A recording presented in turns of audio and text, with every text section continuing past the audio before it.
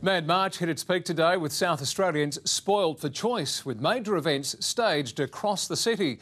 And while the event today's public holiday is named after, the Adelaide Cup was again a huge success, the hot competition for crowds has prompted renewed talk of shifting it to May. Clouds and showers loomed early, but the sun emerged over Morphettville by late morning, along with a 10,000-strong crowd. I love a bet. Yeah.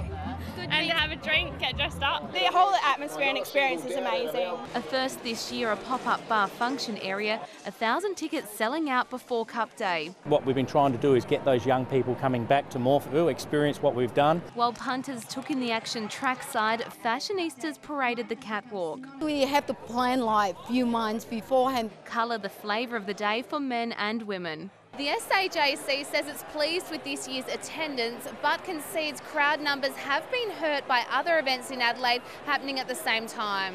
The club will make a decision on moving the event in the next 2 months, but its long-standing wish of shifting the public holiday with it has never been granted. We could shift it to May, get 6,000 people turn up at the Cup and lose $200,000 or $300,000, let alone what would happen to the industry. Across town, jockeys of a different kind, a huge lineup of musical acts took to the stage for the Future Music Festival. Adelaide's the final leg of the nationwide tour. It's an amazing place to finish it up. Everyone's really excited. It's the last show of the tour. The mood's up and happening. We booked our tickets about 6 months ago. The atmosphere is so good. It's awesome. Sitting on the grass in the sun, it's wicked. Lauren Barker, 9 News.